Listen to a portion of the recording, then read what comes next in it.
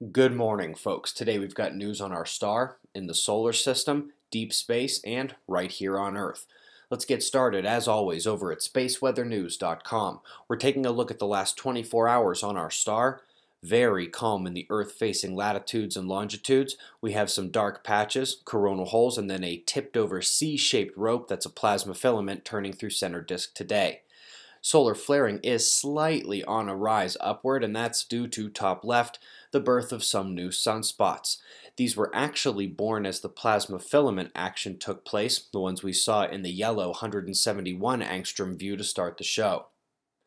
The solar wind is still calming at Earth. We are definitely outside of the coronal hole stream at this point, but we do have more coming. These coronal holes are peppered around center disk, and so a re-intensification of the stream should be expected. We do have a little sun-diving comet coming up there. Kind of difficult to see, but we'll be zooming in. What we'll note until we get a better look tomorrow is this doesn't appear to be in Kreutz position.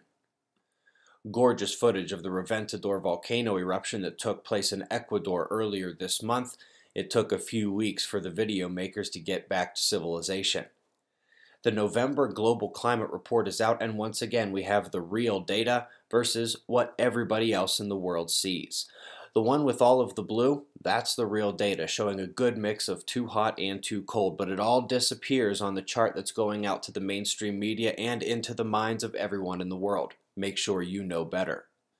Up next, we're at Chandra, coming into the Perseus-Pisces cluster, and the cosmic web showing up in a bit of light here. They of course believe that to be dark matter, even though they can't find it. Interestingly, when you look at it in not only optical and radio, but X-ray as well, the emission line at 3.5 keV appears to be confirmed.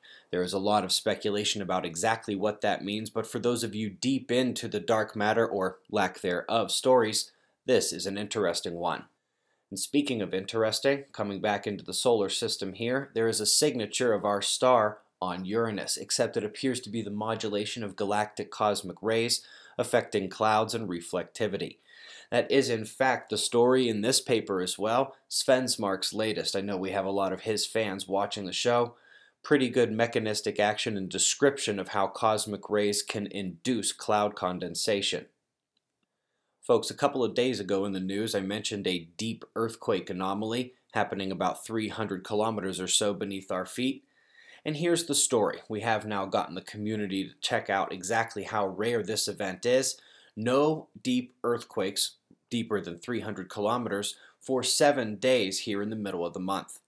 Now granted, that is not something that has never happened before, but it certainly didn't happen in the previous months of 2017, 2016, 2015, 2014, 2013. You can see we did have a 4-day in a row there, and back in 2012 it appears we did have this same type of long absence.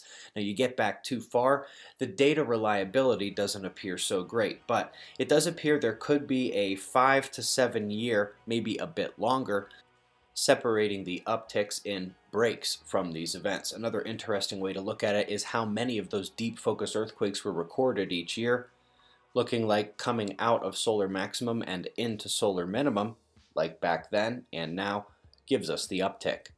So the final word is that while it is anomalous, it is not ultra rare or something that's never happened before. This is why it's great to get the community involved.